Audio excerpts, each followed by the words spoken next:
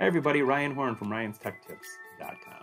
In today's video, we're going to take a look at the student experience of Google Classroom, specifically how vastly different the student experience of Google Classroom is depending on if that student's using a Chromebook, laptop, or computer compared to a mobile version, like if the student was using it on a phone or a tablet. It is vastly different. Let's dig in and take a look how different it really is.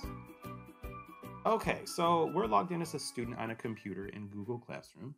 We're going to specifically look at using assignments and working with assignments in Google Classroom, how different that view is compared when you compare computer to mobile. I'm going to open up this assignment on our computer and click View Assignment at the bottom. And over here on the right, it says Your Work. The teacher has made a copy of a document for each student that they would like them to work with. Now, if this isn't here, the student can always press the Add or Create button to turn in work this way with these tools. But we're going to take a look at this copy this teacher has made for each student. And when the student clicks this button, it opens it up on a computer. There's a text box here that the teacher has made, and it's this easy for the student to start typing their response in. And then when the student's done with their work, all they have to do is press the Turn In button here to turn that in with their teacher. It's that easy. So this is what it looks like on the computer side. Now let's contrast that with how different it looks on the mobile side. So I'm going to demonstrate this on my iPad. We're going to open up Google Classroom, and the classwork page looks very similar, but when we work with assignments specifically, let's see how different this looks. We're going to tap open the Industrial Revolution assignment here. First of all, there is no Your Work section over here on the right. So the first problem is students might say, I can't even find that copy you sent me. Well, they're going to have to look down here on their mobile device on the bottom of their screen where it says Your Work, and they're going to use the up arrow to find any attachments the teacher might have made a copy. And here it is. You'll see that Google slide icon. So the student taps this to open it up, but here's the thing. This is not in Google Slides format. This is a PDF. In fact, when the student clicks on it, they can't type anything at all. It's frozen. It's a viewable, printable PDF. Google Classroom on the mobile device, no matter if you have a doc or a sheet or a slides, always opens by default as a PDF. So how in the world can student edit their work? Two options.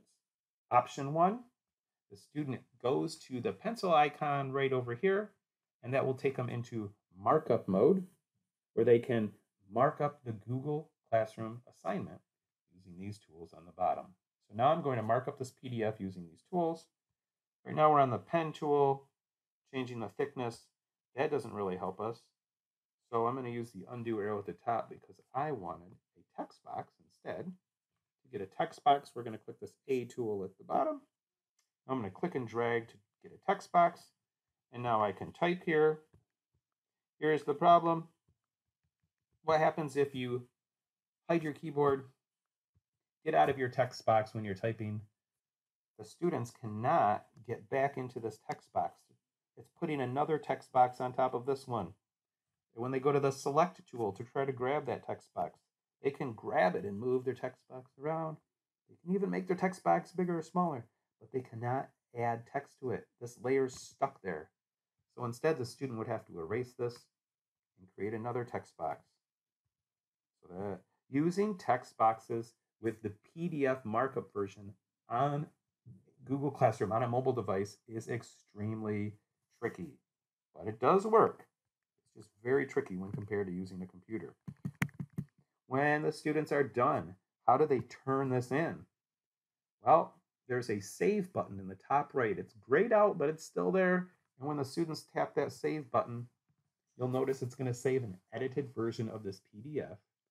And then when that saves, there's going to be 2 copies of student work in Google Classroom. So now I'm going to X out of this because it said it was saved.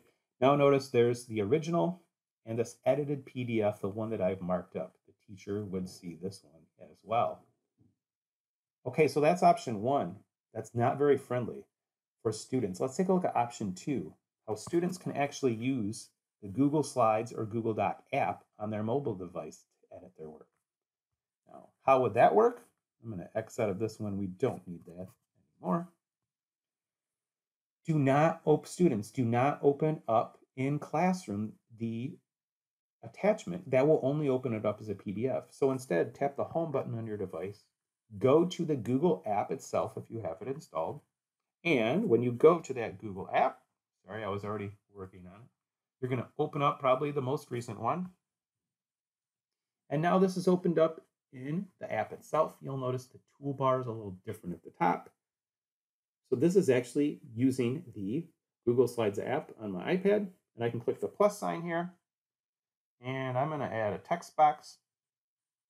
And then I can click and drag this text box around. And then I can actually use my keyboard to type in here. And how in the world can we save this? Well, I'm going to press the checkbox up here. We'll just pretend that I'm done with this example.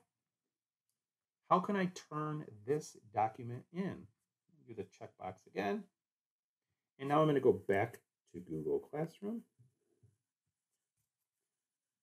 Let's open this up to see if it saved our changes.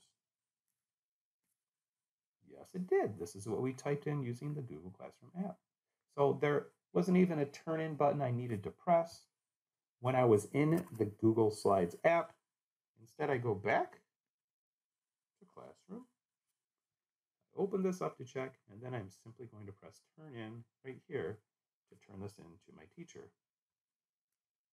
And now my teacher will have my slides. I could always unsubmit if I needed to.